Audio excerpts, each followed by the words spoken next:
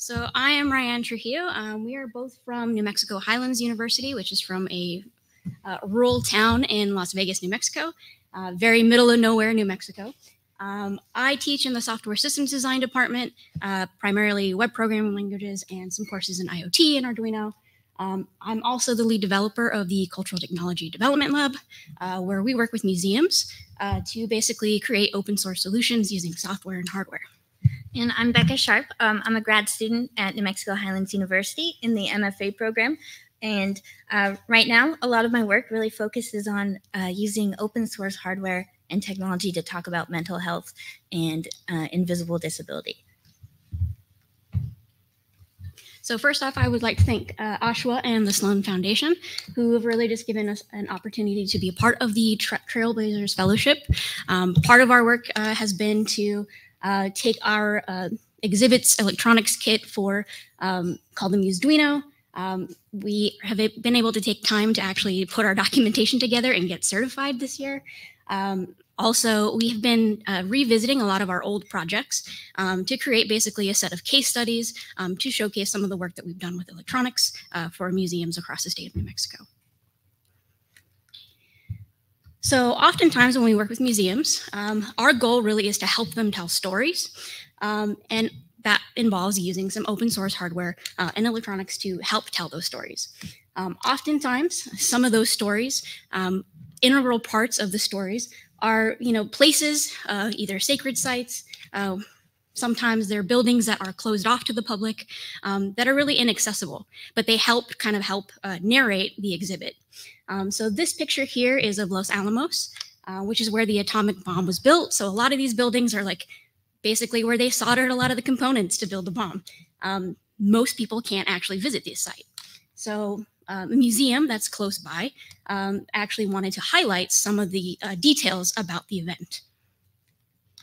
And that led to this project here in 2017 for the Manhattan Project National Historic Park. And what this was 9 interactive drawers using open hardware to trigger audio, LEDs, and encourage people to smell things like burning electronics. And those were scents that, it was gross, but they were scents we made ourselves as well. And this experience was also followed with a 360 video of these buildings behind the fence. And this was built in 2017. I recently went back about 6 weeks ago, and all of the open source hardware is still running flawlessly, and it looks great. Yeah. So this leads to this year, we're working with the Los Luceros Historic Site. It is the newest historic site in New Mexico. And the question is, what happens when a cultural landmark open to the public for 200 years is suddenly locked shut? So I'll tell you what we do. What I did was I got up pretty early. We got a 911 text from the site, and they said, we have a tech emergency. They are closing the chapel, they're locking it up, and they're not going to allow anyone to go in. And this was a very important part of the building for this historic site. It has so much history just inside, but also the architecture and the work that was done in there. And so I did what I think anyone would do, is got up pretty early, packed up my equipment, got an oversized coat, and went down to the historic site. And I went inside the chapel and I began taking LiDAR scans and as many scans as I could and as much photogrammetry that I could get done before the elders of the church showed up to lock up the chapel. And so as I was finishing my last scan, I heard a door shut, and I said, that's either the historic site coming to warn me that they're here, or that's the actual elders coming to lock the chapel. And so what I did was I put my equipment in my oversized coat, which is why it was important, sat down and I prayed to the open source hardware gods that I could get out of there. And what I did is I left, and I was able to capture multiple beautiful scans that are now going to be used in an interactive exhibit that will allow users to still see the inside of the chapel.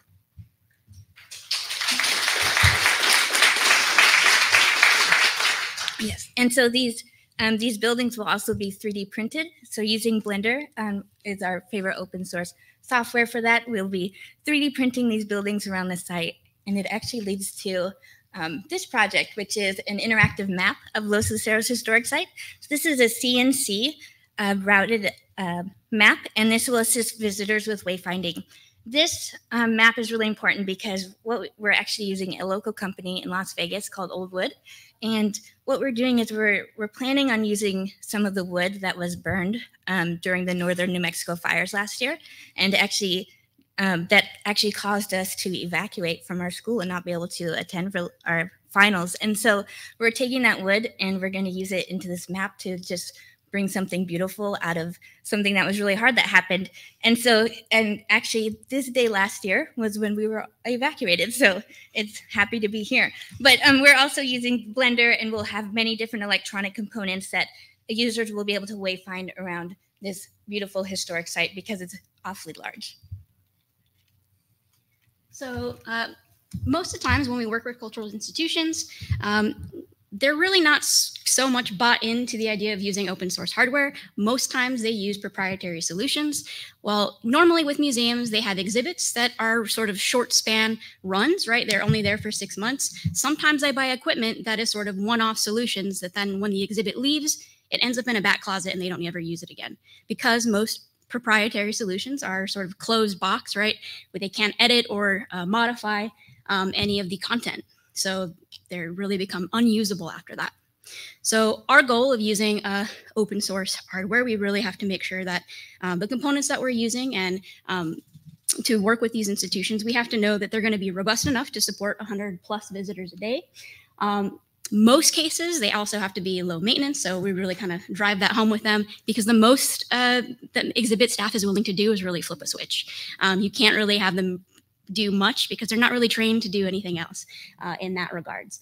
There are some exhibit employees that may have some knowledge. In most cases, they really don't. The other sort of thing that's important about building open source exhibits is affordability. We come from New Mexico where most museums there do not have large budgets to be able to basically buy new hardware every time there's a new exhibit. So this really helps to kind of keep exhibits under budget.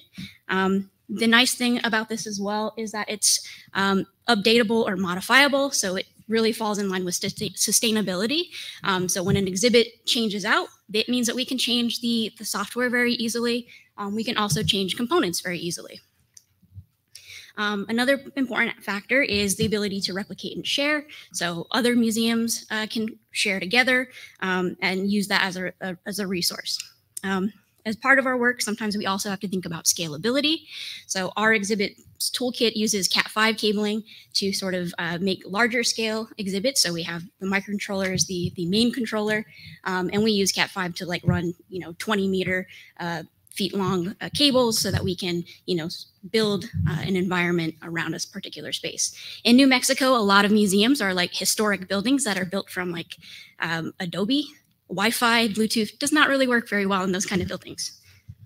And then lastly, a major part is just using open source for accessibility. So we try to use interaction that meets accessibility standards. So really what that means in the museum world is a closed fist interaction, meaning basically, can somebody interact with that exhibit using a part of their body? And so we use a lot of Cap Touch and like buttons to kind of help with that, and a lot of auditory and visual aspects. So MP3 players are sort of like our go-to component.